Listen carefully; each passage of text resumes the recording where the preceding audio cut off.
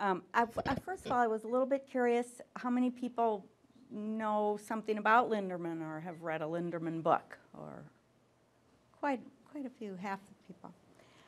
I'd just like to start out by acknowledging something in this old Montana Historical Society pamphlet that I pulled out of one of my files the other day while I was getting ready for the talk. Because I'm really a supporter of the Historical Society being able to stay in this site here near the Capitol, as it is right now.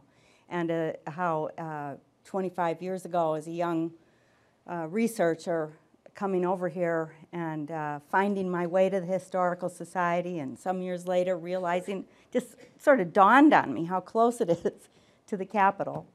I think it's really a wonderful site and location for a place where people can come and learn about our history.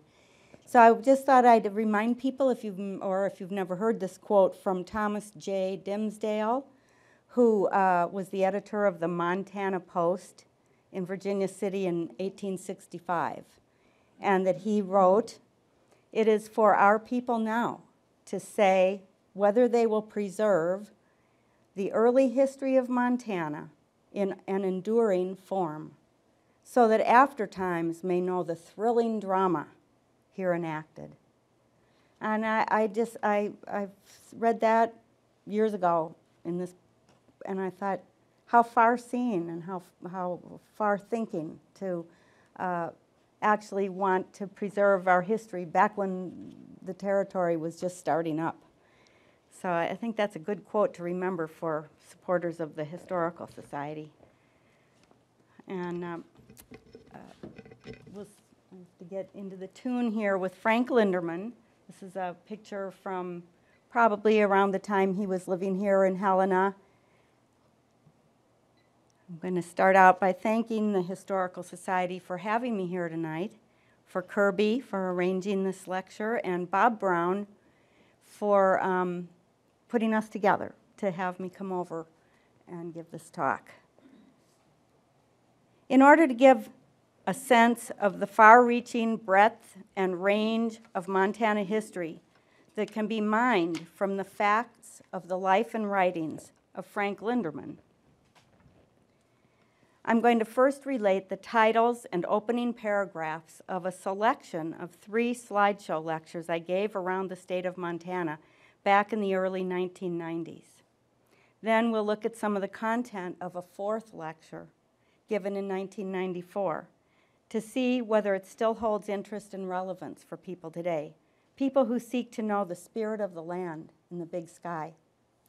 And I've given, I've lost count of how many talks, maybe 60 or 70 or 80 around the state over all the years. But I went back to the early lectures and found 4 that I had given at the history conferences or here at the Society. And I thought that that would give an idea of the range of information found in the Linderman archives and writings. I just got to get a little more light here.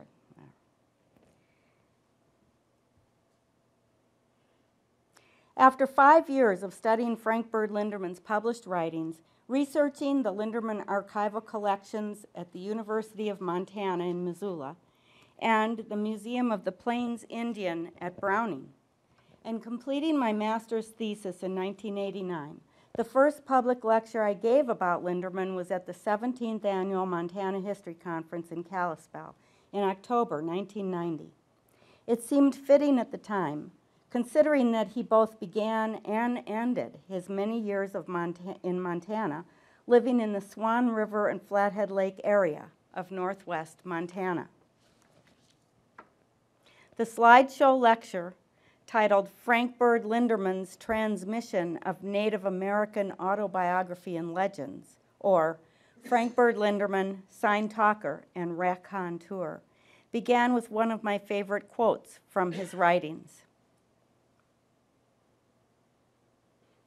"Suyape, white man, if you would listen to Kootenai tales of old man, come with me. I will take you to the lodge of Two Comes Over the Hill. His lodge is tall and white with a smoky top, and it stands tonight alone under the moon by the lapping waters of Flathead Lake. The great stillness is there, Suyape, and yet there are noises, but these only make the stillness deeper. When the noises come, you will listen until they come again. It is while one waits for the noises that the stillness is deepest. Then it is like a soft robe about him, and his heart sings. At first, there will be only the lapping of the waters, lapping, lapping, as though little children were playing.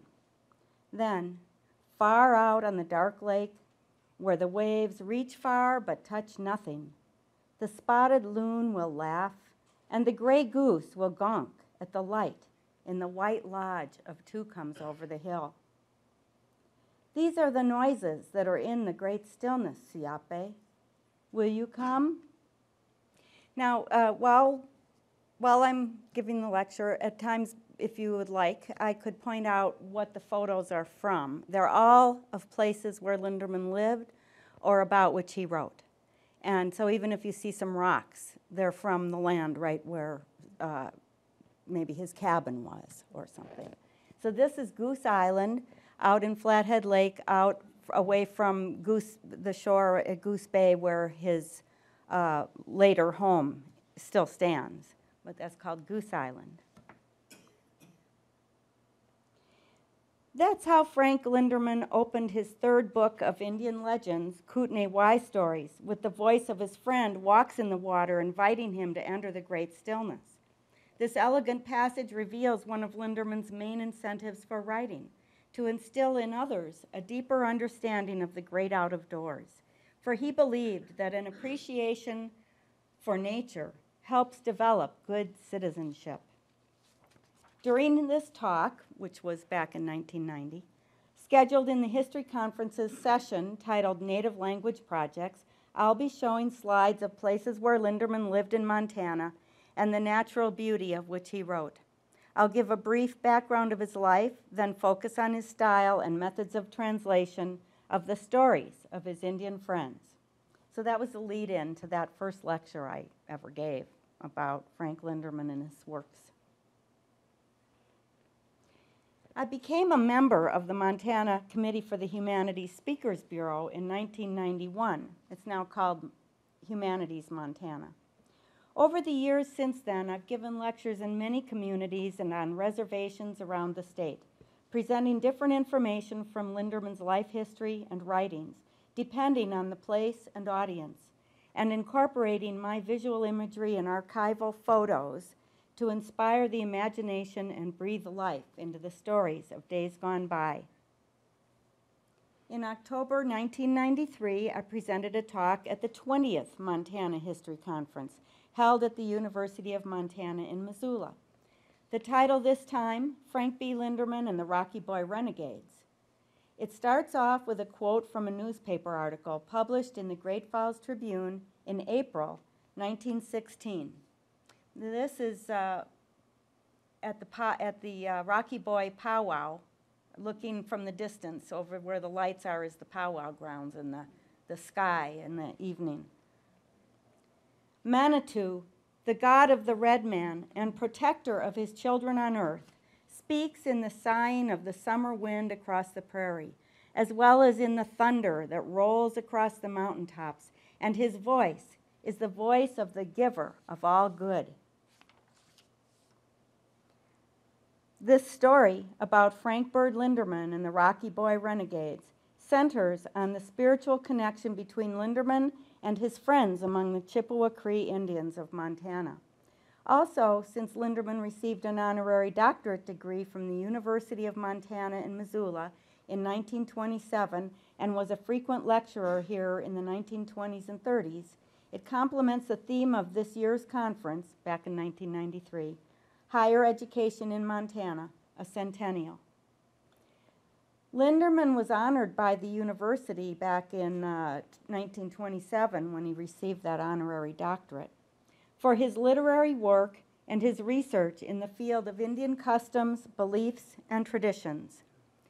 Professor Harold G. Merriam founder of in the 1920s of UM's creative writing program, who knew Linderman for the last 18 years of his life, wrote of the author, "He knew Plains Indians as friends whom he admired.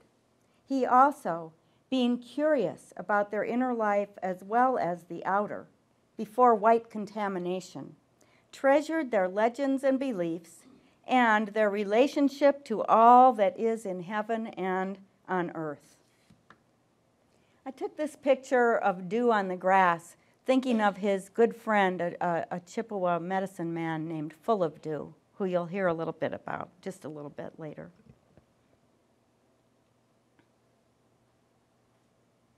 The 21st Annual History Conference was held in Red Lodge in October 1994. The topic was again fitting to the locale. I called this lecture, "The Sacred Value of Chief Plentycoo's Home." It began, "It was hot, very hot, 100 degrees in the shade, that day in June 1988, as I drove the dusty back road north into the Crow Reservation. I had been gone from Montana all winter and spring. During that time, I was researching the writings of Frank Bird Linderman, and in particular his two great works, American and Red Mother, the life stories of the Crow chief Plentycoo and Pretty Shield, a Crow medicine woman. Now, with deep reverence and an underlying excitement, I was approaching Plentycoo's home and the setting of his great medicine dream." This is called the Medicine Rock, and he writes about, it's in the book, Plentycoo, it's mentioned a number of times, I think, where the dwarf people lived in the Medicine Rock. And those are offerings, a pile of rocks that people put when they're making prayers.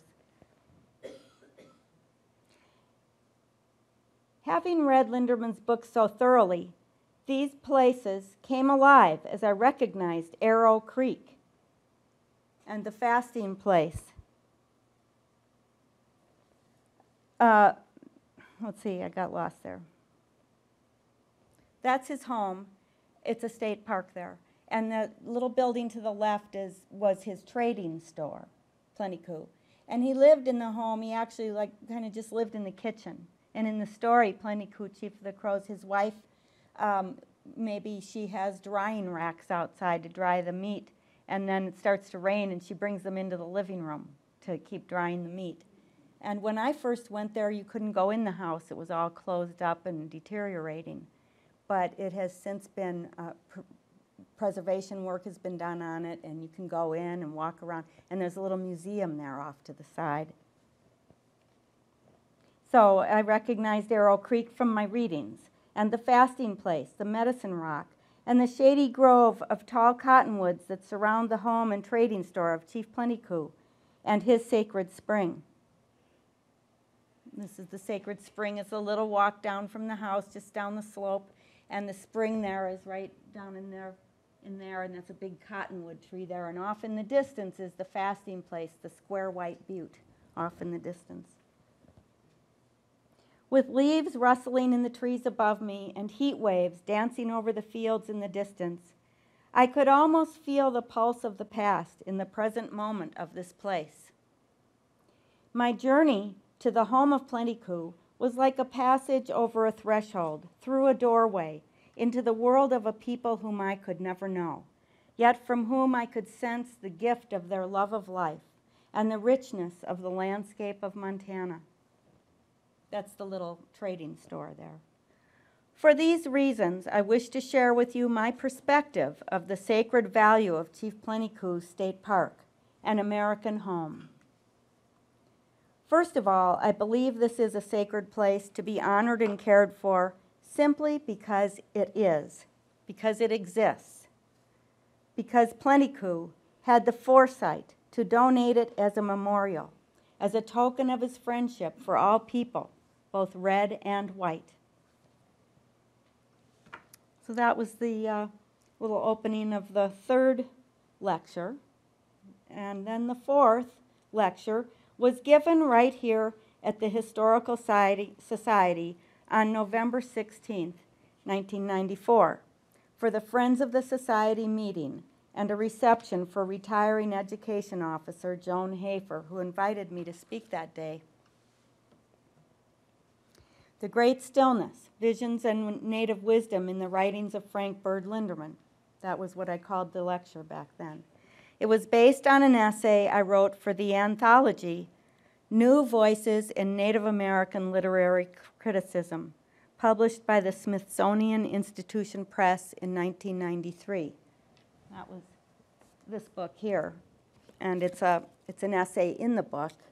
And I spent a number of months writing that with the intention that it would then provide a present-day bibliographic list of all of Linderman's writings that had ever been published and that carried any information in them about Native American people. Most of those books had been out of print for years, so I wanted to put a list into the public realm that would, and give a sample of the type of work that's in the writings.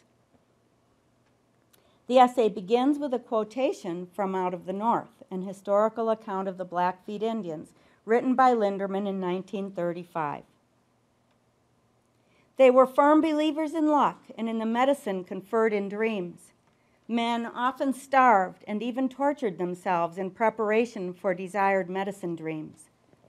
Then, weakened both physically and mentally by enervating sweat baths and fatigue, they slipped away alone to some dangerous spot, usually a high mountain peak, a sheer cliff, or a well-worn buffalo trail that might be traveled at any hour by a vast herd of buffalo. And here, without food or water, they spent 4 days and nights, if necessary, trying to dream, appealing to invisible helpers, crying aloud to the winds, until utter exhaustion brought them sleep or unconsciousness, and perhaps a medicine dream. If lucky, some animal or bird appeared to the dreamer, offering counsel and help. Thereafter, the bird or animal appearing in the medicine dream was the dreamer's medicine. These are teepees at Head Smashed In Buffalo Jump up north of the Blackfeet Reservation up north in Canada. And those other pictures were from different perspectives of Chief Mountain up at Glacier Park and Blackfoot Reservation.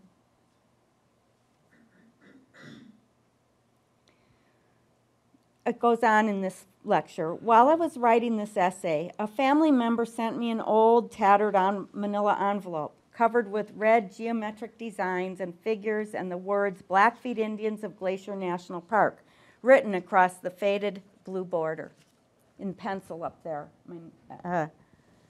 In pencil on the front of the envelope are the identifying words I wrote long ago for grade school show and tell. Celeste R., grade 3, age 8, October 22nd, 1954. Frank Linderman's name is on that envelope.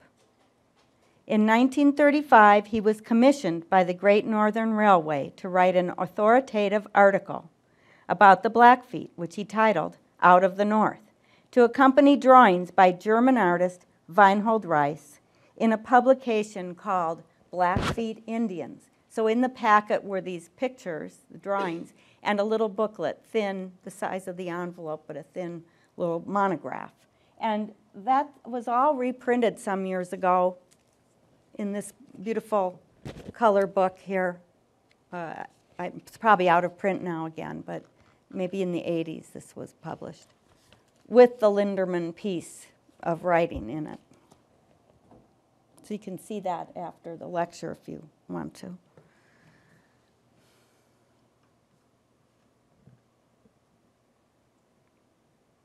This story and packet of drawings first came into my life when I was 7, while on a camping trip through the West with my family. For many years after, while growing up near Chicago, I often sat for hours looking at the 24 prints by Weinhold Reiss, famous for the colorful designs and clothing, the exotic hairstyles of the people, the strong but saddened faces he depicted of the Blackfeet wizened elders, men and women in their prime, innocent children, and families.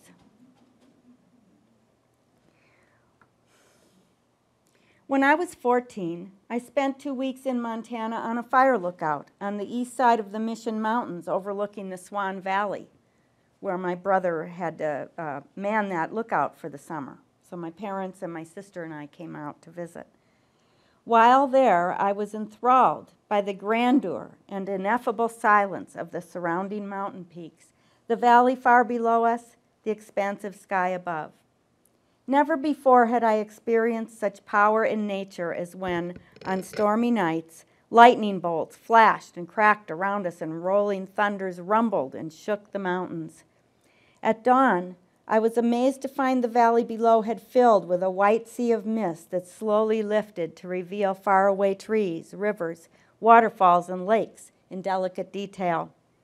Most brilliant in my mind's eye was Swan Lake at the north end of the valley, a deep reflection of the play of light across the sky. A child lives in mystical time. During my childhood visits to Montana, I did not perceive where I was, that the places were near each other or so near to each other, that a man named Linderman had been there before me. Years later, after moving to Missoula and becoming involved in research on Linderman's life and writings, it dawned on me that he had loved the same natural place and native people that inspired my youthful imagination. In the late 1880s, he often camped at the foot of Swan Lake, this is Swan Lake here, and was the first white man to trap in that area.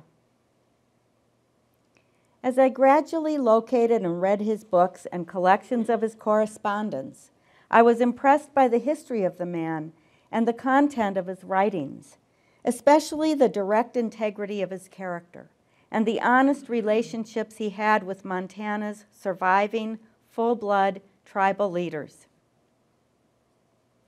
Linderman was an early advocate of religious freedom for the American Indian. He respected the dignity of the people, their spiritual beliefs, the wisdom of their relationships with nature. His writings honor their worth. With his literary skills, he drew word pictures that bring us into the mind and experience of tribal historians, the storytellers, who communicated openly with him. This is a scene from the Rocky Boy powwow grounds at dusk or sunset. He wrote about the Indians of the plains and forests of Montana with a sensitivity that derived from his personal knowledge of their life in the realm of nature. He had an inside or experiential view into their world, but he was not a man to brag about the high level of brotherhood he knew with the Indians, a trust that allowed him into their personal and ceremonial lives. Instead, he wove allusions to his privileged knowledge into stories that are found within the fabric of his literary works.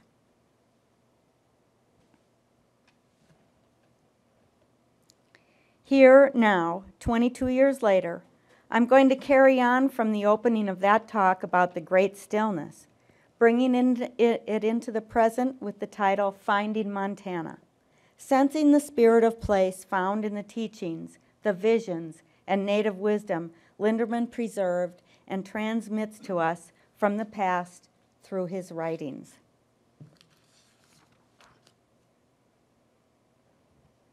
Oops, I didn't want to go past that. Well, that was him as a boy. Born in Ohio on September 25th, 1869, and raised in the Midwest, Linderman said he couldn't remember when he first began to feel his boyhood ache to go west. It seemed to have always been with him. And how I feared that the west of my dreams would fade before I could reach it, he wrote. When his parents finally gave him permission to leave home, he was just 16 years old.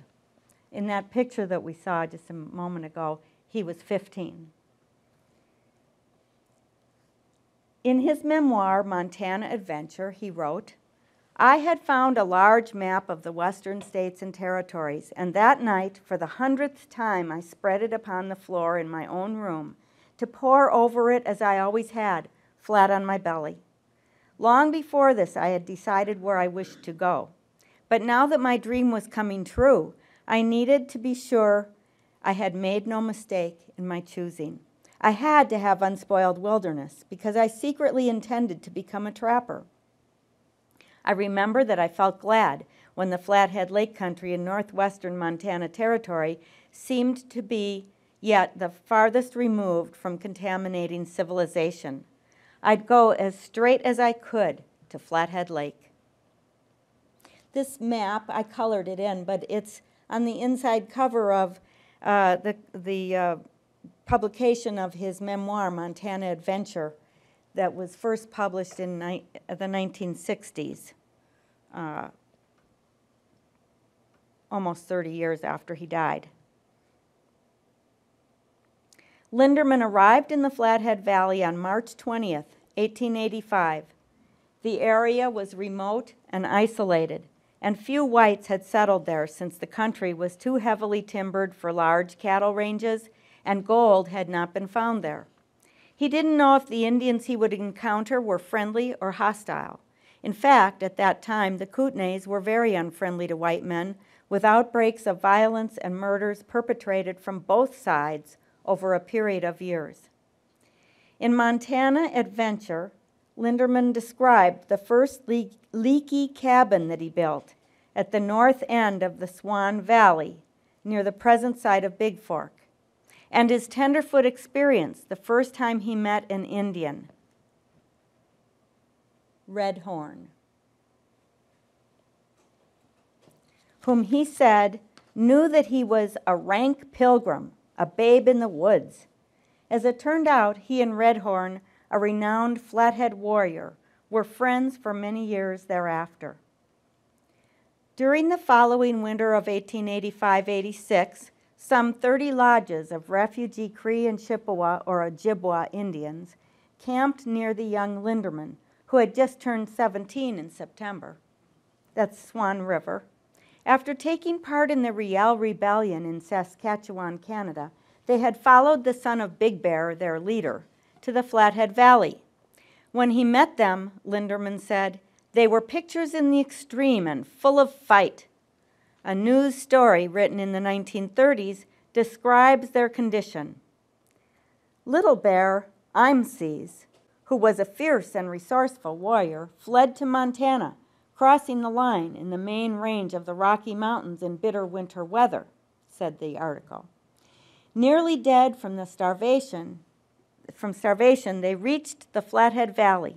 Frank Linderman, now a resident on the shores of Flathead Lake in the 1930s, was then a hunter and trapper in the Flathead country, and it was he who saved the starving Crees and Chippewas from perishing by furnishing them with elk and deer meat. They have never forgotten this kindness, and to this day consider Linderman the greatest of white men. Linderman discovered that these Chippewa and Cree Indians were, quote, unspoiled by contact with the white man, unquote. Big Bear, a strong spiritual leader, had been able to keep his migratory people away from the influence of white missionaries. They had never accepted the religion of the white man and were devout in the observance of their own ceremonies and ritual. Not much was known about them, even in the early 1900s, because they did not mix with the white man's civilization and had not adopted his customs. Wishing to communicate with the Indians, Linderman learned their sign language and sought out the knowledge of the tribal historians, the storytellers. As a boy, he had collected the stone arrow points he found while trekking through the countryside in Ohio.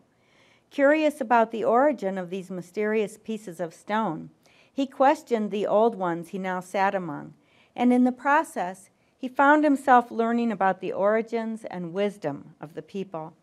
In his search for answers, he ran across many stories, he said, that he thought were worth saving.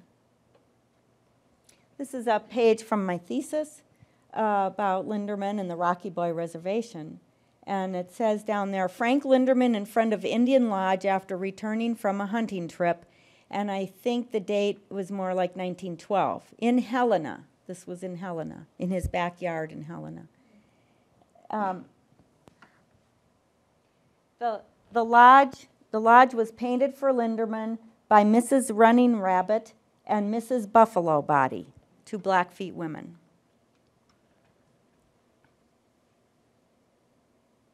Wait a minute. During these early years, he gathered many legends from his Indian friends, particularly a Cree named Muskegon, or Jim Richards, and Penitou, whom he called Full of Dew in his writings, a Chippewa medicine man who, he said, taught him, quote, much of the long ago, in quotes, unquote. Through the legends, he became interested in the Indians' religion, and he found in their beliefs and natural wisdom much worth knowing, he said. Linderman was fascinated by the wisdom and the humor of his Indian friends. During his years in the barely settled wilderness of northwestern Montana Territory, he learned the Indians' ways and lived as they did. This fact established his lifelong friendships with the native people and his privileged point of view of their humanity and way of life.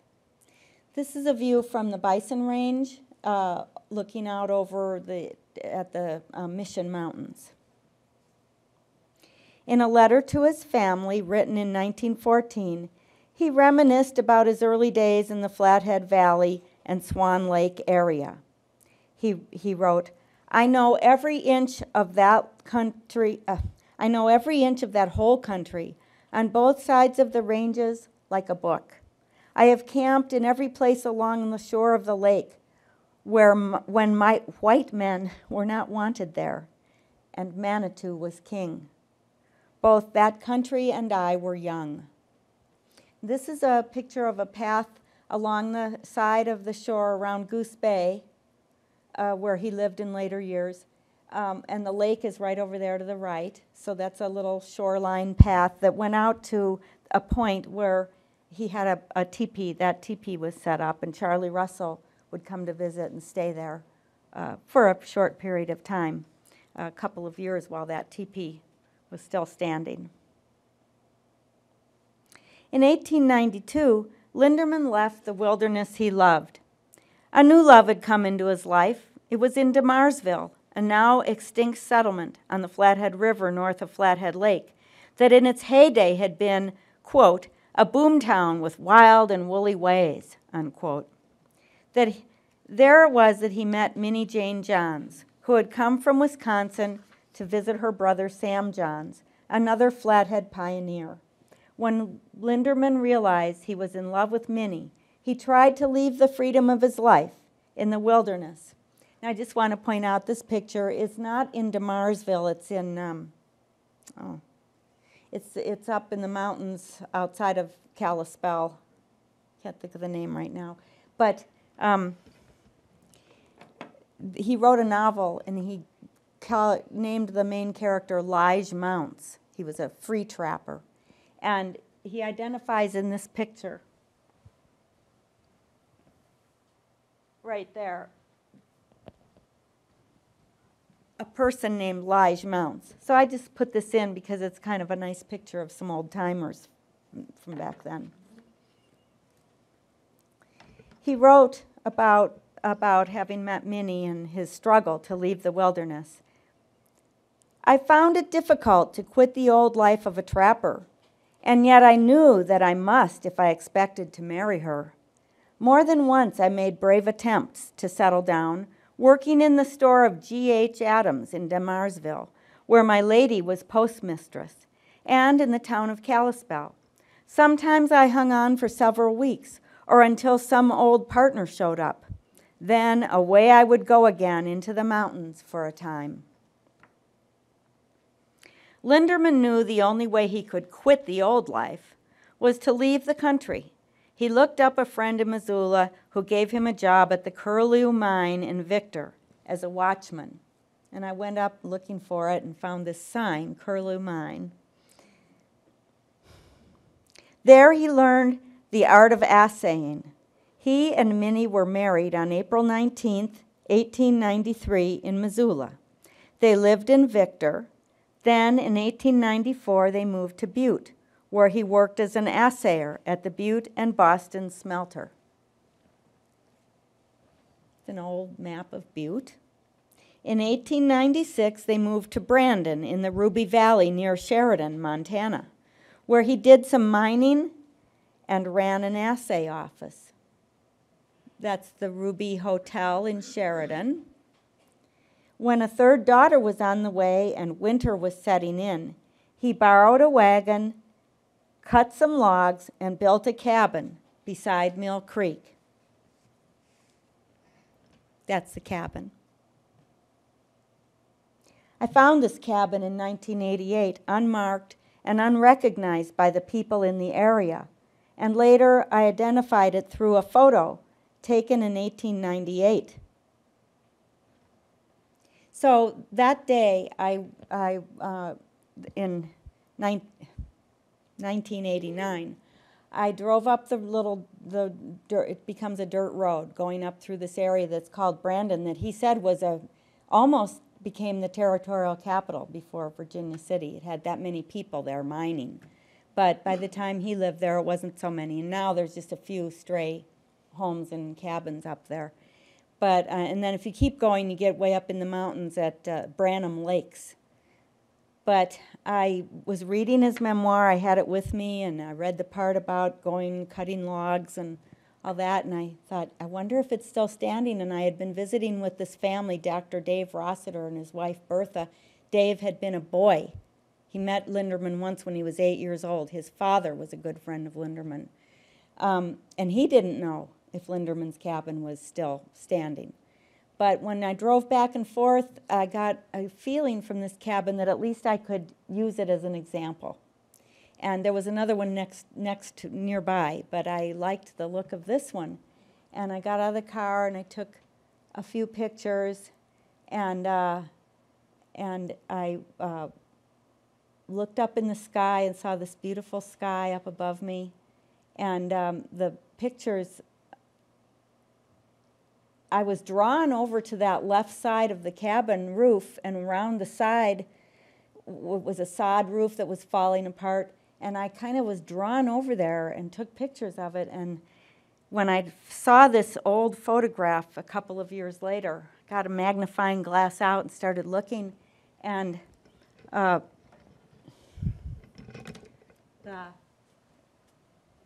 logs here where they're cut at an angle right here, and the twist of the grain of the wood was exactly the same. And this guy up here, this person, I learned later that was his nephew who was visiting, sitting up on that roof there, the area where I kind of had this feeling and went over with my camera and took some pictures. So when I peered inside through a boarded up window in the cabin, this is what I saw inside. So over the years since then, I went to Sheridan maybe 5 or 6 times and gave talks at the public library. Carol Lee Swager, the wife of a retired doctor there, Warren Swager. Carol Lee's very active on the library board, and the Friends of the Library would have me come over there. And each time, whatever the topic was that I based the talk on, I always worked in somehow these pictures of the cabin, and sort of just reminding the people there that there was this cabin that exists that we know something about, because I felt like we see old abandoned cabins around the state, but rarely know anything about who built the cabin or what any sort of provenance of the cabin. So they actually, over the years, eventually were able to take the cabin apart with the help of John Ellingson from Virginia City, knowing how to do that, and they stored all the logs in their swagers in their yard, and then rebuilt the cabin at the Robber's Roost. So if you ever go to that area wanting to go to Virginia City and you drive through Sheridan, you get to Lauren, and right off the highway there is Robber's Roost, which is part of the vigilante history. Then you can park your car, go look around, and across the little Ramshorn Creek is where the cabin is sited now. And Warren Swager rebuilt windows that look like the windows might have looked back then. And the Virginia City Preservation Alliance took over the deed, I think Carol Lee said maybe for $1. And they manage the cabin now, and sometimes it's open and there are lectures there or meetings and in the summertime. So that's a little story about the Frank Linderman cabin.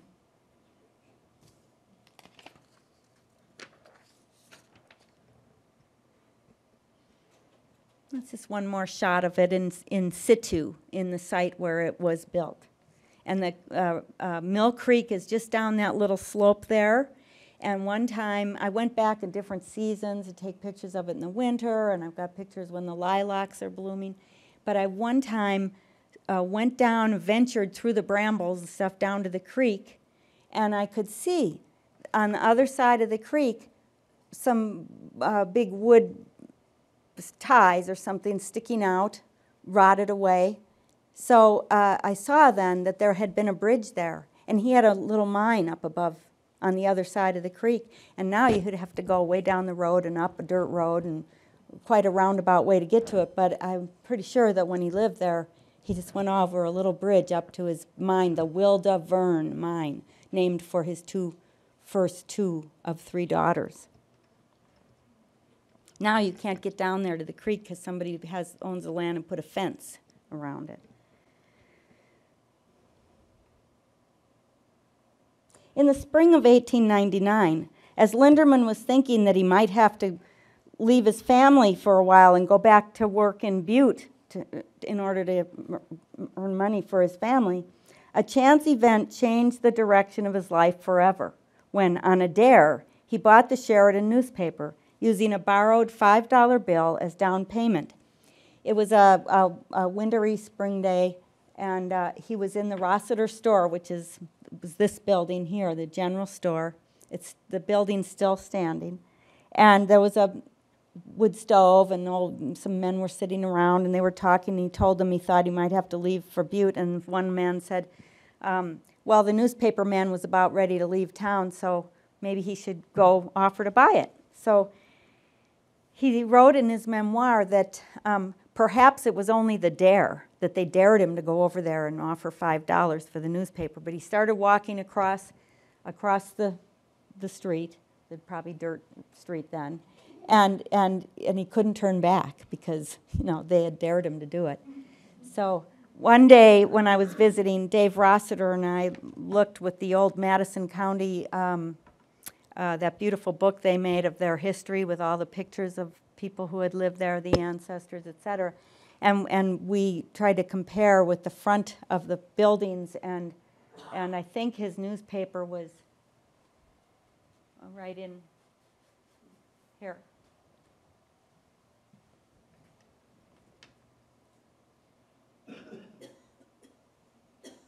This fateful event, he wrote, that he believed in fate, marked a turning point in his life.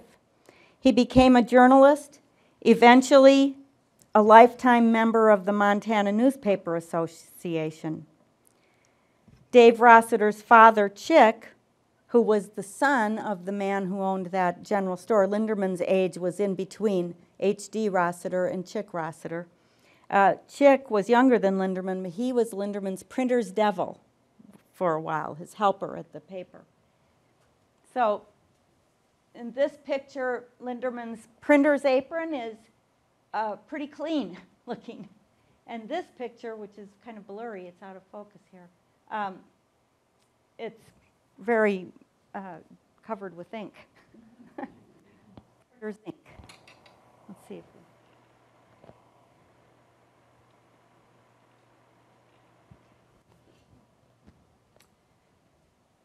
So those pictures were probably a few years apart, but it was at the turn of the century, 1899 and through the first few years of 1900. Well, I'm just going to ad-lib here a little bit. This is his Fox typewriter. It's at the University of Montana's archive.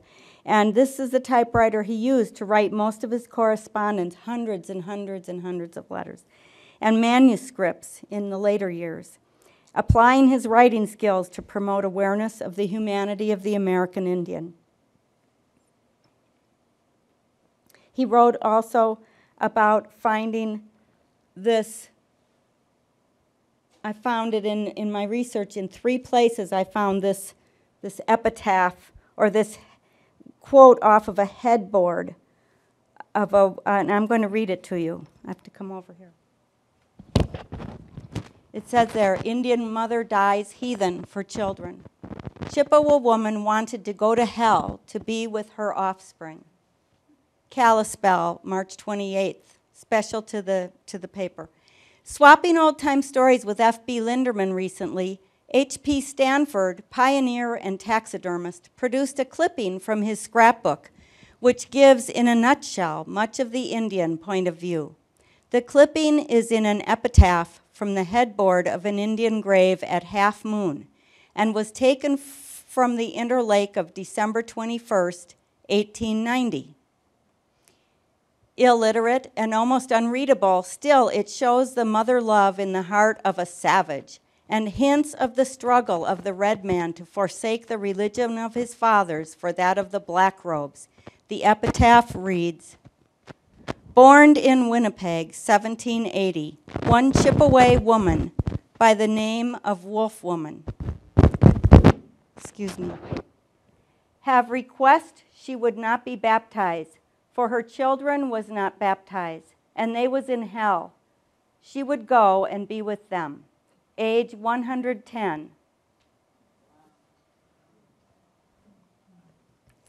And it was rare to find something in Linderman's records more than one place, or in his writings in more than one place. And when I found something in his writings mentioned two times, I took note in 2 different books, maybe, if he wrote about the same little piece of information. I realized they were important to him. And this I found in 3 places, not that particular article, but a typewritten copy of it, and then another. Up above is a quote from a character he developed as a newspaper man. He had this persona, Uncle Billy sayings, little pithy sayings. A heathen is a party who don't believe in your God. These are telling things about how he felt and what he believed about the Indian people's integrity and the value of their own way of life.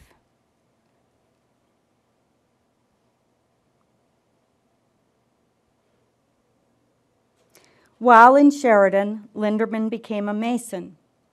Then, in 1903 and 1905, he was elected to represent Madison County in the 8th and 9th Legislative Assemblies.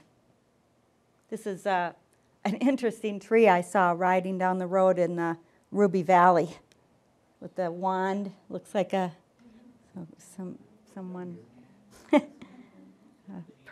a being with a wand in its hand.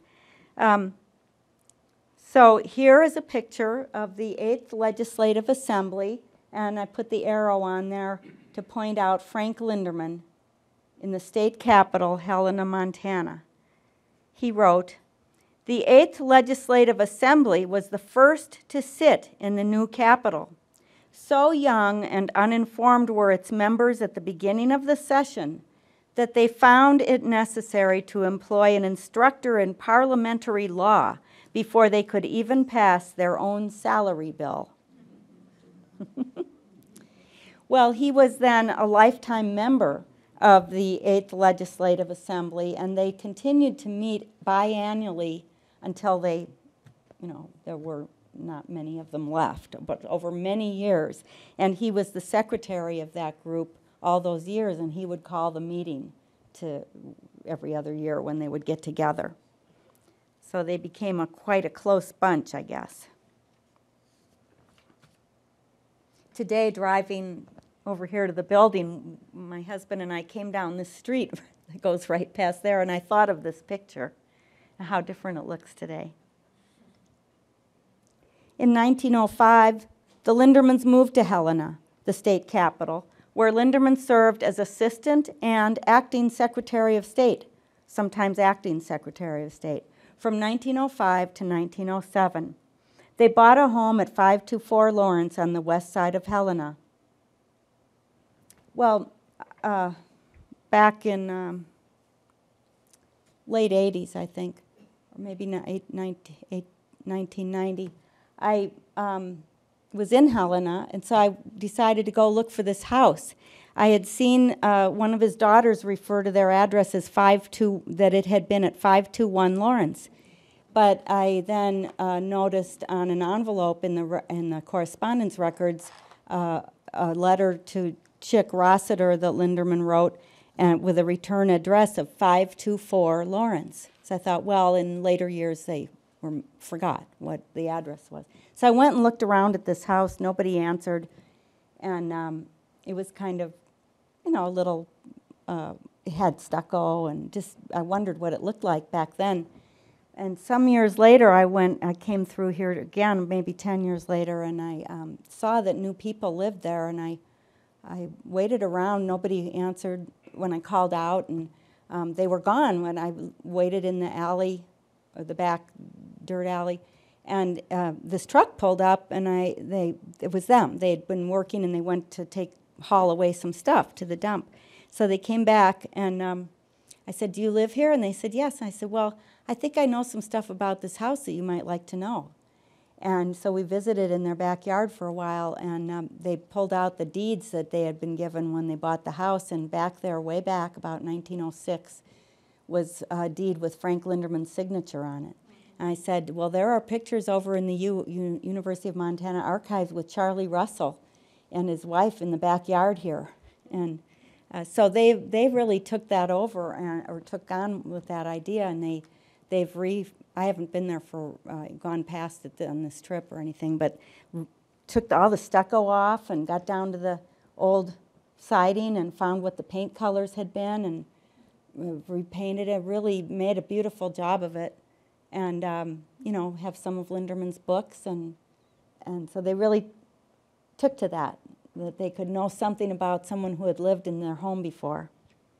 So it's right here in Helena, 524 Lawrence.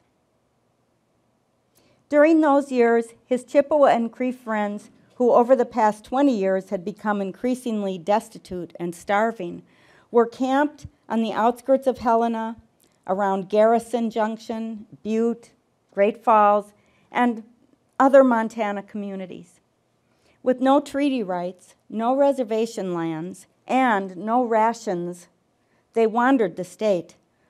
Most were unable to attain permanent jobs, and they were not allowed to hunt on public lands. In fact, they hung around the slaughterhouses in these communities to get the offal, it was called, the leftover stuff to eat. In his memoirs, Linderman wrote, "The Chippewas and Crees had been camped near Helena for more than a year now. Of course, I had become their arbiter. Their condition was pitiable indeed. Living upon offal garnered from the stingy slaughterhouses on the city's outskirts, and whatever else they could find in Helena's garbage cans, they were in a state of health that was deplorable." Well, this is some steps out near the street going up the little slope at the house there at 524 Lawrence. I figured some of those Indian people's feet probably walked up these steps. Often hunted from alleys by the police, desperately hungry, clothed in filthy rags, I could scarcely recognize these old friends of other days when there were few fences and plenty of game. This was right around the base of the tree there at 524 Lawrence when I looked around the first day I ever saw the house. I begged clothes for them, carried ads in the city newspapers soliciting cast-off garments, even begging funds with which to buy them food, until people hid away when they saw me coming.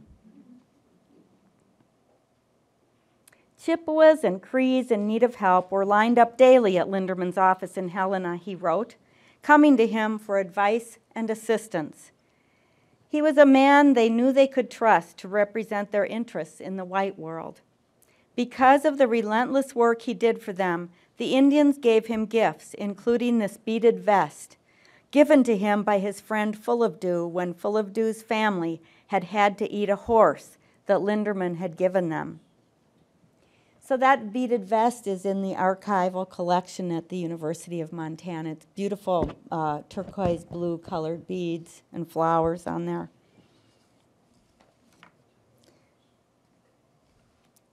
The landless Chippewa and Cree became known as Linderman's Indians.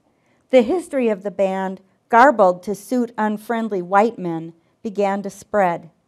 Linderman wrote, making my task of bettering its condition more difficult. While researching available information for my Master of Interdisciplinary Studies thesis, A Mountain in His Memory, about Linderman and the founding of the Rocky Boy Reservation, I found this to be true. The history of the band or bands was garbled and confused. That says, the subtitle on the thesis, A Mountain in His Memory, says Frank Bird Linderman, his role in acquiring the Rocky Boy Indian Reservation for the Montana Chippewa and Cree, and the importance of that experience in the development of his literary career. The title, A Mountain in His Memory, comes from a phrase in a eulogy one of his friends wrote, an author from the East, who wrote that Montana should dedicate a mountain in his name, where the white man and the red man might come together to, smoke a peace pipe, to exchange goodwill.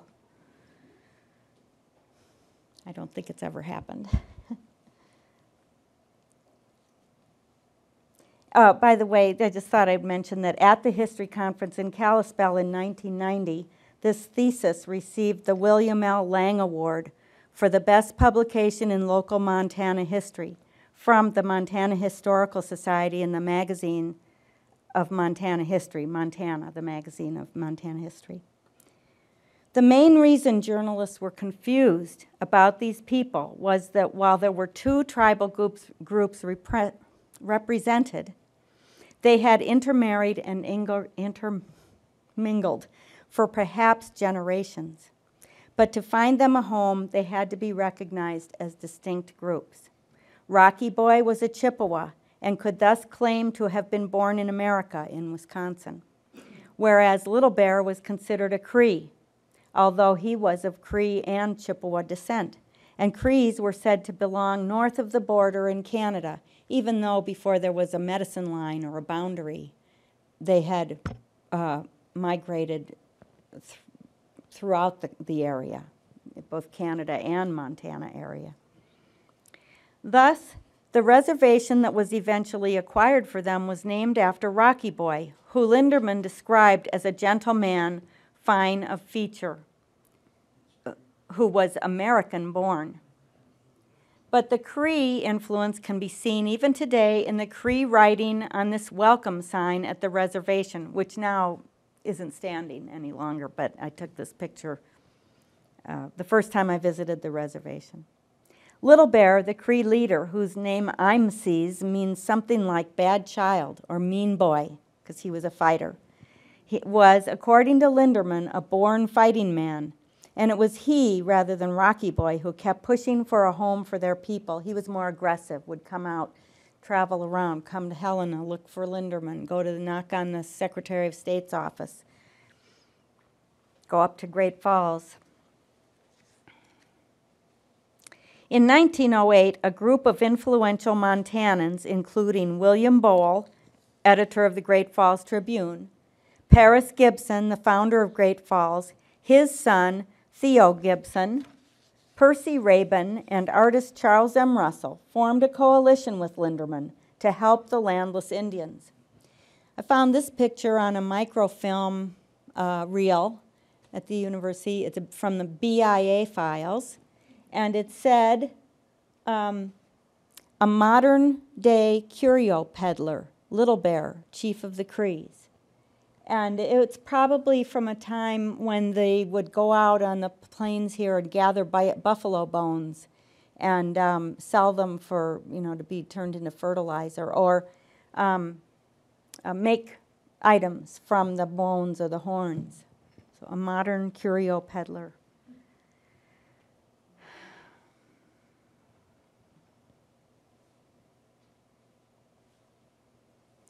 In January 1909, in the dead of winter, an editorial appeared in the Great Falls Tribune in which Charlie Russell appealed to the people of Great Falls to find compassion and assistance for these destitute people.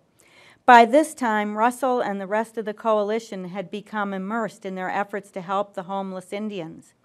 In a letter to Linderman dated May 12, 1909, Russell even made the words he wrote in English resemble the markings of the Cree alphabet. May 12, 1909. I have seen much traveling talk of the yellow iron hunter, and it is good. He touches the little buttons on his medicine box, that Fox typewriter, that tells what his heart feels. 'Tis easy, for the Father of all has made him so. The picture man has spoken. So that's what it basically says up in that seemingly indecipherable writing, but it's made to look like those forms and shapes of the Cree alphabet that had been made up for the Cree alphabet. Linderman, who frequently traveled around the state as a mason and after 1910 as a state agent for an insurance company, often visited Russell at his studio in Great Falls. During those visits, they surely exchanged stories, since both men were great raconteurs and master sign talkers and could delight audiences for hours with their fun-loving tales. And surely, while Russell was perched on a stool before his canvas, artist's brush in hand, Linderman regaled him with stories, sensitive stories, of the beauty and mystery found in the world view of the Indian people, which were eventually published in his books of Indian legends that were illustrated by Russell. We don't know exactly when or how Linderman and Russell met, but Professor Harold G. Merriam, who co-founded the creative writing program at the University of Montana and knew Linderman well from 1920 until Linderman's death in 1938, said that it was around the time when Charlie married Nancy, which was in 1896. Miriam, now this is just a photo I took of, and I brought one copy of that long book. It was, I'll tell you about it, but Miriam wrote that. And then this is a copy of the journal that he published at the University for Creative Writers in Montana and students and writers in the Northwest area called The Frontier and Midland. Miriam published that for about 20 years in Montana and really helped get the writing community and the writing spirit developed here in Montana. Miriam contrasted the temperament and personality of Linderman and Russell. He wrote, Frank was nervous, quick of movement, ambitious, and driving in his action, while Charlie took life good-naturedly as it came, was without ambition, and devoted to his work. In 1979, at the age of 96, Miriam published through the Montana Institute of the Arts an epic poem titled The Long Friendship Between Frank Bird Linderman and Charles Marion Russell, in which he described the two men further. Frank was of average height, lean, brisk of movement, well-featured, high forehead, straight nose, firm jaw, confident but guarded, practical, efficient, ambitious, loving the free outdoor life, the beauty of nature, longtime friend of the Indians. Charlie was rather of stocky build, not tall, not short, vigorous featured of face, good forehead, straight, decisive, confident, long fingers covered with rings, an impressive man of outgoing nature. Linderman and Russell complemented each other through their mutual appreciation for nature and inspired each other's talents. Russell working with the brush, Linderman with the pen. Knowing of their friendship is important to Montana's historical record because they stimulated in each other the desire to set forth the truth about the Old West in Montana as they saw and experienced it in authentic, historically accurate detail. Well, we know that about Russell and his paintings, but this was also very true about Linderman and his writings. And in translating other people's language into English, the care that he took to understand what their true meaning was and what they were telling him.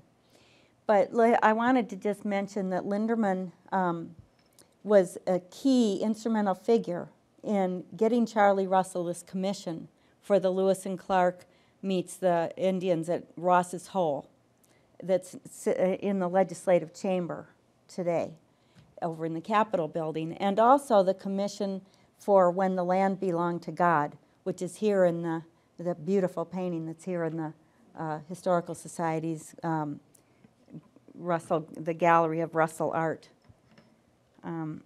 Yeah, so I want to remember and mention one other painting that's in the gallery here later on.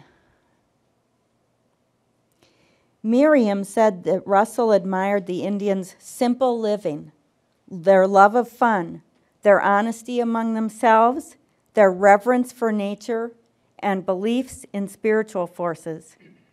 But Russell, he said, did not see as deeply into the Indians' inner life as Linderman did. He knew their outward life.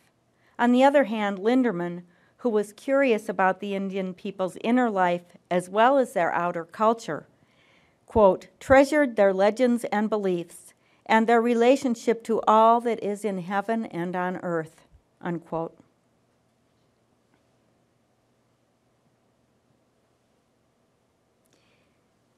Oh, I want to keep that picture up there. I'll have to hold it like that. In 1912, Linderman brought Russell and several other men of the Great Falls Coalition to a 4th of July celebration at Browning. Some weeks before, Little Bear had sent a request to Linderman, asking him to help get food for the multitudes of people who would be at the campground.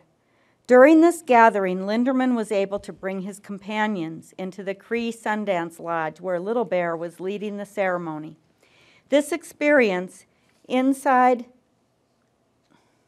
the Sundance Lodge deeply impressed Russell for its ceremonial aspects, the firelight, the drumming, the passion of the participants.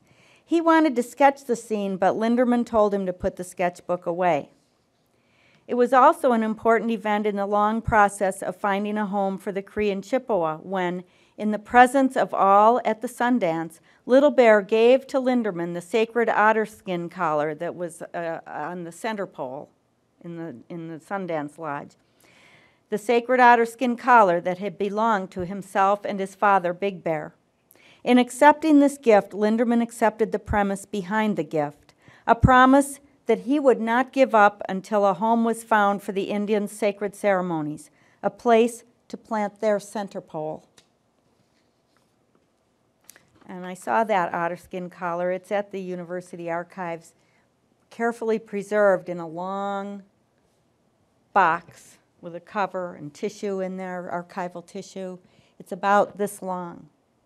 It's narrow, thin, with beads, some beads on it, and it was a moving experience to see it after having read about it for so long and realizing how pivotal that was to be given that gift, and then what the commitment he made to helping them find a place for their people. Excuse me. In another of his colorful letters, written September 14th, 1912, Russell paid his friend a deep compliment when he implied that Linderman was all Indian under the skin, a real warrior. "I looked you over pretty thorough, Frank. If there's anything in reincarnation when you were here before, your name was Lean Man or Long Man." Lean Man or Long Man. It's a cinch it wasn't Linderman. "Them days you smoked with the sun. He was your god, and you asked no better." And I just thought here that I would mention that this beautiful, thick book, beautiful, big, full-color book that Brian Dippy, a Russell scholar, published of all the Russell letters that could be found and published, printed. When I looked in the index of that book, the list of letters to Linderman, that was about one of the longest, if not the longest list of a person who he wrote letters to. In signing off from that letter, Russell said they would meet October 1st at Summers, probably for a hunting trip at the Kootenai Lodge in the Swan Valley. Here they are in the porch at the Kootenai Lodge with Linderman's father and several other men. It's kind of a dark picture, but you can always tell Charlie Russell right there. And that's Linderman standing over there near that post. And his father's in here. I think this is his father.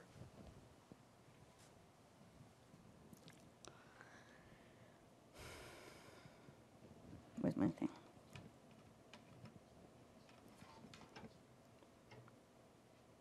In August of 1913, a year later, Linderman arranged a meeting in Helena with Little Bear and the newly appointed Secretary of the Interior, Franklin K. Lane, to discuss the plight of the landless Chippewa Cree and the coalition's efforts to secure as a reservation for them the lands at Fort Assiniboine, which had been abandoned by the military in early 1912, a year earlier.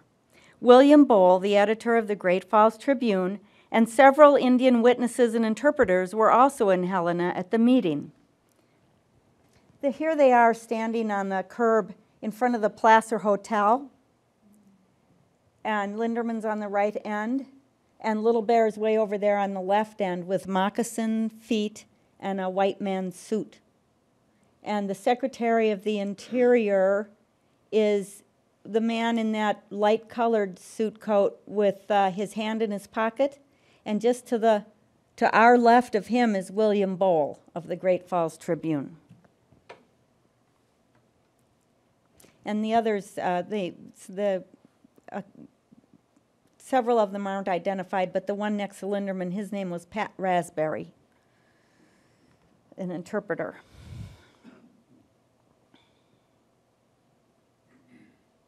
So they were having this meeting, and William Bowl, the editor of the Great Falls, I told you that, and they were with the interpreters. Then on October 3rd, a couple of months later, Bowl sent a telegram to Secretary Lane to request that the Indians be allowed to, quote, squat on the Fort Assiniboine lands soon, to get established there, which they weren't allowed to pick up any dead and down timber or anything where they could make their shelters. They lived in tattered tents for several winters.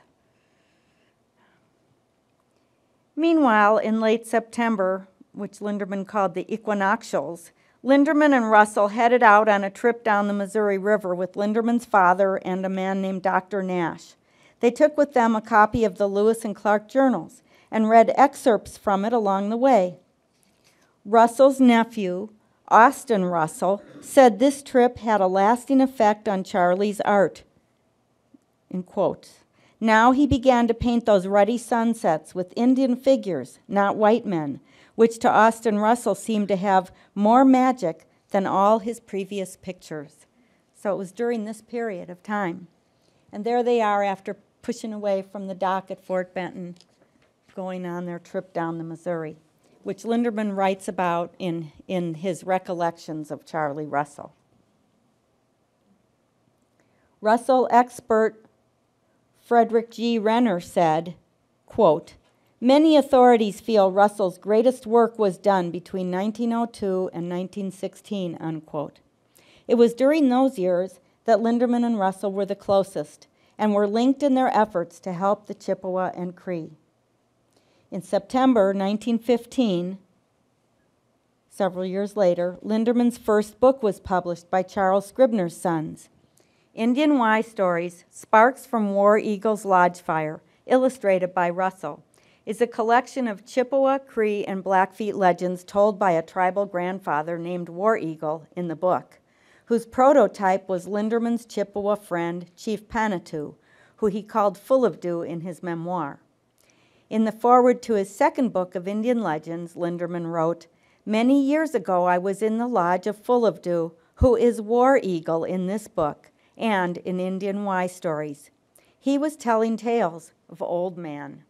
So that's where I put the two and two together, that someone named Full of Dew in Linderman's memoir was the same person as he brings in as the storyteller in these two books of Indian legends, and he calls him War Eagle. And then at some point, I somehow connected in some research that those two names were names for Chief Panatoo, the Chippewa leader.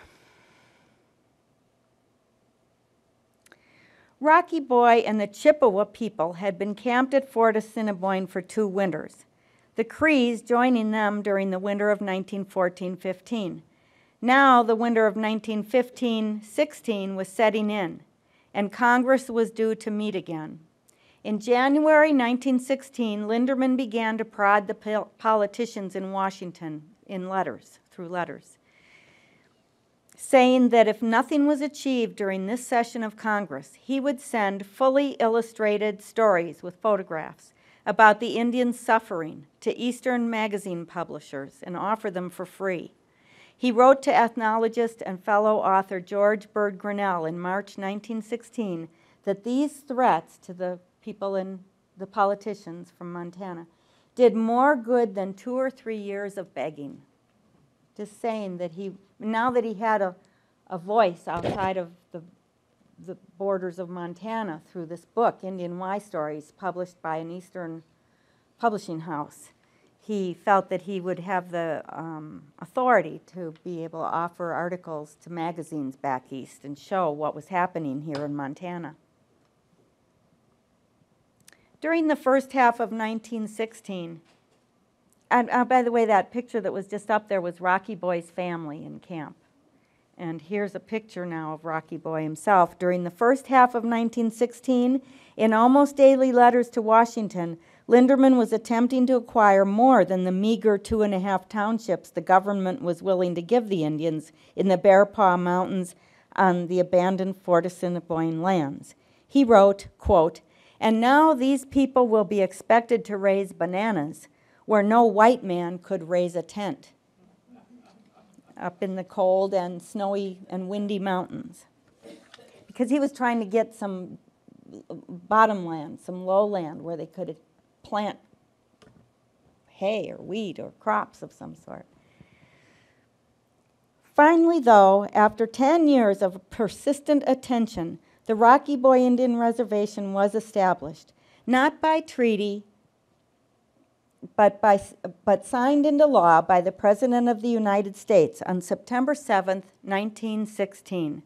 So this year is the 100-year anniversary of the founding of the Rocky Boys Reservation, signed into law, not by treaty.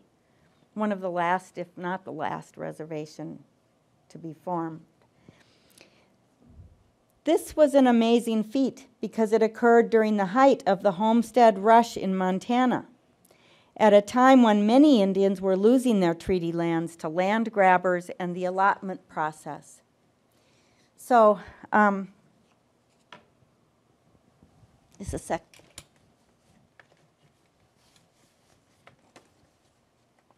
I have this pointer. So I did this little map for my thesis, and it shows the 7 reservations in Montana, the Flathead, the Blackfeet, Fort Peck, the Crow Reservation, Pryor, where Plenty Coups Home is, and the Plenty Coups Home State Park, the Northern Cheyenne Reservation, Fort Belknap, and right in here, the Little Rocky Boy Reservation. You can see how it's partly in the Bear Paw Mountains, which is one of those islands of mountains. But they have acquired some lower land in years since.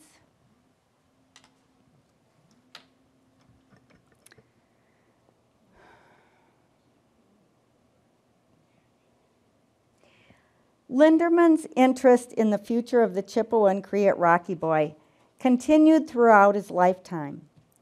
This is a lodge pitched for Frank Linderman when he was a guest at the Sundance at Rocky Boy Reservation around 1933. It wasn't dated, but it's got to be in 33 or 34. He went over there from the Flathead area several times. People came to get him. Elders came to get him and bring him over there. In 1937, he wrote an article in the Indian Bureau newsletter about the progress of the industrious, hardworking people at Rocky Boy. And in his last public appearance, a lecture in Santa Barbara, California, given only days before his death in 1938, he gave a talk about the Rocky Boy Indians. H.G. Merriam, who in the 1960s edited 2 unpublished Linderman manuscripts, Linderman's Recollections of Charlie Russell and Linderman's own memoir, Montana Adventure, wrote in the appendix to the memoir about the importance of Linderman's role in acquiring the reservation.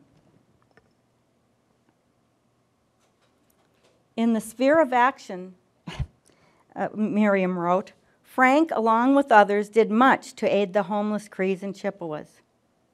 His account in his recollections is inadequate, for it barely suggests the amount of time, energy, and money that he spent on the project.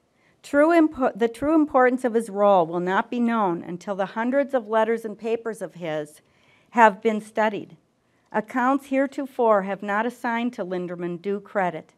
It is safe to say that without his efforts, the reservation would have been established years later, if at all. Well, those hundreds of letters and papers that they needed to be studied, that's what I did. And it was an amazing story to read about through the letters and the correspondence. And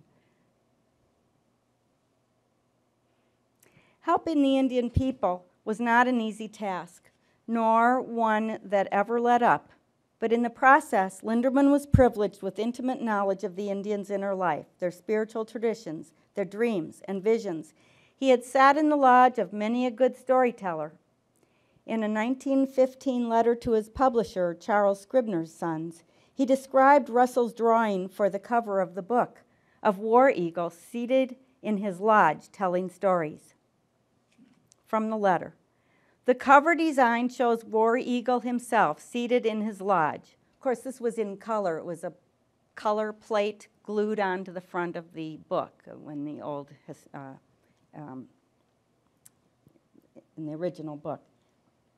So he is making the sign a very long time ago with his hands, sign language. He is seated on a painted robe. On his left is a backrest supported by a tripod.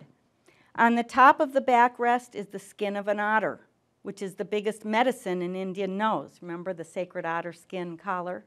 So that Charlie incorporated that into this picture. In front of him and to his left is his pipe. On the lodge wall behind him, the painted linings may be seen. Before his right knee and on the ground is his pipe case. The animals, drawn in Indian style, represent the otter, the beaver, and the badger. Below the picture are 3 of the duck people, followed by a magpie. In April 1916, Linderman met for 4 days of medicine talk with Chief Big Rock, a Chippewa medicine man he had known for 30 years, to record information and prepare for his writing of his second book of Cree and Chippewa legends, Indian Old Man Stories, More sparks from War Eagle's lodge fire, illustrated by Russell, published by Scribner's in 1920. So there's Russell, Big Rock, and Linderman, and they're in front of Charlie Russell's teepee, and it's in Theo Gibson's backyard in Great Falls, near the river.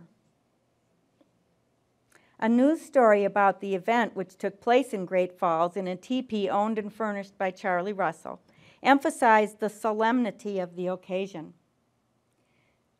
The origin and the ancient customs, superstitions, traditions, and religion of the Chippewas were discussed and explained by Big Rock in great detail, and all was set down. During the 4 days in the Medicine Lodge, Linderman took part in a medicine smoke, which he described in the foreword to Indian Old Man Stories. Russell drew a picture of the setting in the lodge, and Linderman described the scene and the details of the ritual. He said all the essential points of the Chippewas' religion are found in their sacred pipe ceremony, and that, quote, dignity is always present, unquote. From the preface or the foreword, an imaginary trail led straight across the lodge from west to east. It was not occupied nor littered. It was the way for the spirits of all departed beings, and was spoken of as the Buffalo's Trail. A painted lodge is a constantly offered prayer, and as it must face the east, the imaginary trail is also the way of the sun. The first fire in the imaginary trail was the sacred fire, the holy fire, and was but 4 glowing coals that had been taken from the regular lodge fire and deposited in a square, within a square of the perfectly cleaned earth. Each spear of grass and foreign thing was carefully removed before the coals were deposited, and only sweet grass or sweet sage was burned upon the coals. In the smoke of the incense giving off by the fuel, the pipe bowls, stems, and even the hands of the company were cleansed at the beginning of the ceremony. End quote. The fire itself is like the center pole in the Indian lodge. Smoke, as it rises through the smoke hole, carries the prayers of the people from the earth below to the supernatural powers in the sky above. In 1917, Russell inscribed a copy of Indian Y Stories with a pithy commentary on the immortality of writers. This was inside of a book, the inside when you open the front cover. It says, "The West is dead, my friend, but writers hold the seed, and what they sow will live and grow again to those who read." C.M. Russell, 1917.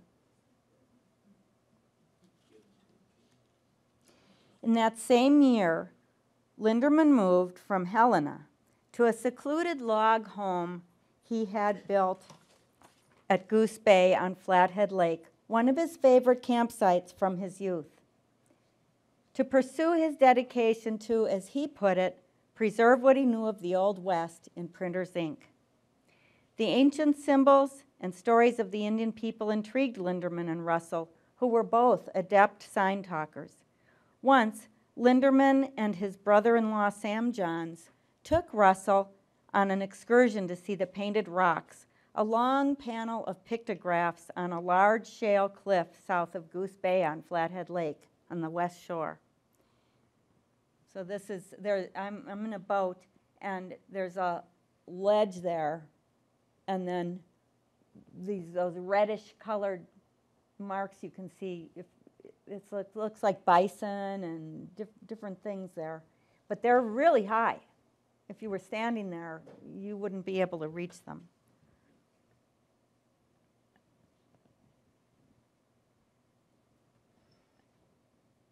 Sign or gesture language, which evolved out of pictography long before the written word, is a three-dimensional visual language. It is ideographic writing made in the air. The thought processes involved in communicating through picture or gesture language are abstract, creative, and subconscious. In communicating with tribal historians, Linderman's adept knowledge of sign language gave him a deeper reflection of the mind and spirit of the Indian people. Besides his mastery of sign language, he understood other languages hidden to most, but familiar to the native people.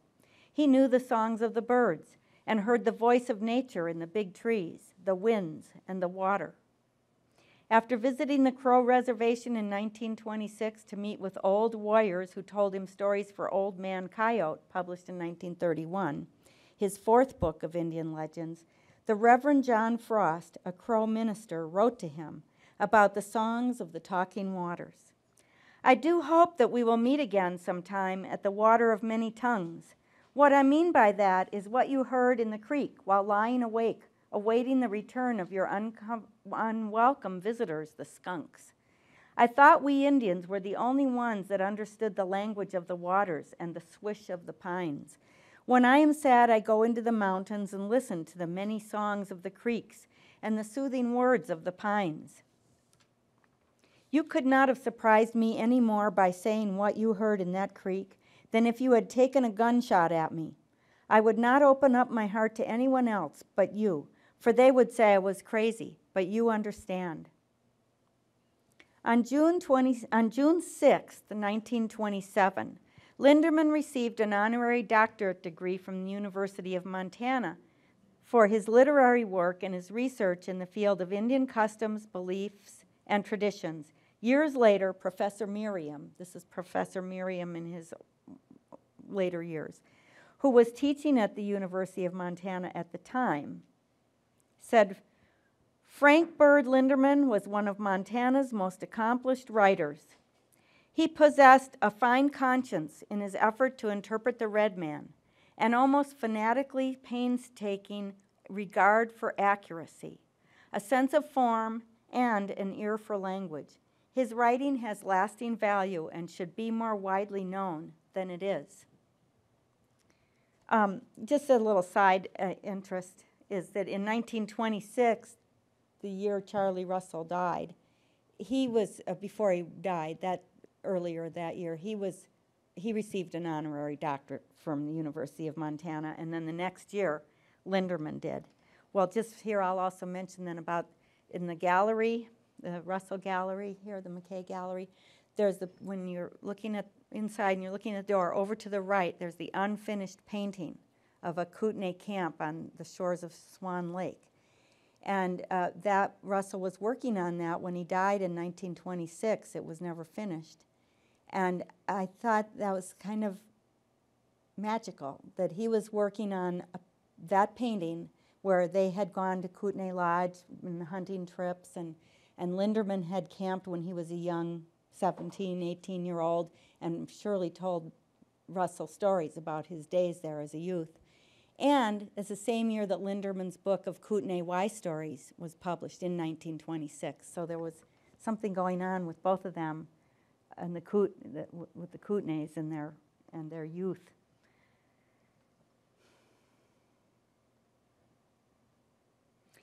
I just took that picture years ago, and that's just an array of some of the books. Most of them are out of print again. Some that were out of print when I first started my research came into print as paperbacks. Now they're out of print, so it's back and forth. And you can buy some of them, I think, online through the University of Nebraska Press.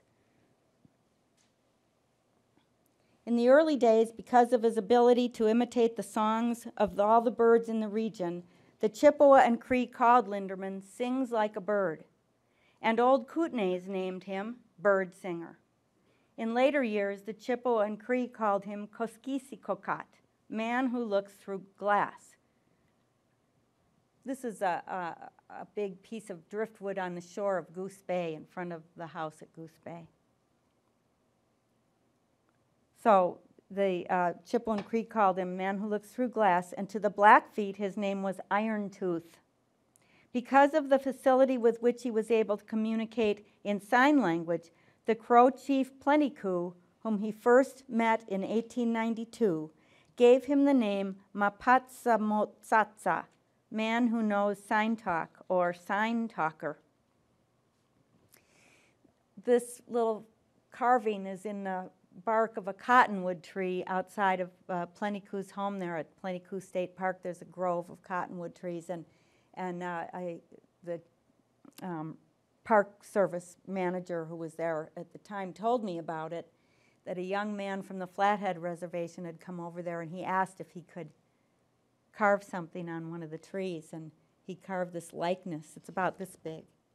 And you have to know it's there because it's kind of high. You have to look up for it. I think it's beautiful. So in 1927 and 28, Linderman went again to the Crow Reservation several times to interview Plenty-Coups for what is probably Linderman's best-known piece of literary work. First published in 1930 as American, the life story of a great Indian, Plenty-Coups, chief of the Crows. It is now titled more simply, Plenty-Coups, Chief of the Crows, and is available still in paperback.